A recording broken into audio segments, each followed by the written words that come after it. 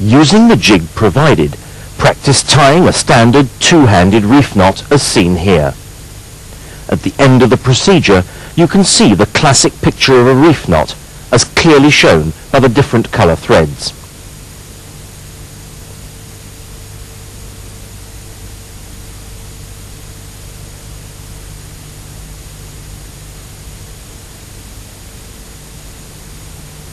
We will now tie one in slow motion, demonstrating once again the features of tying a two-handed reef knot.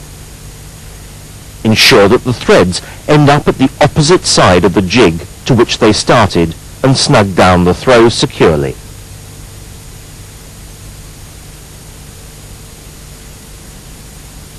Then repeat the throw, coming back again, ensuring that the threads end up at the opposite side of the jig to which they started, to ensure that the knot lies correctly.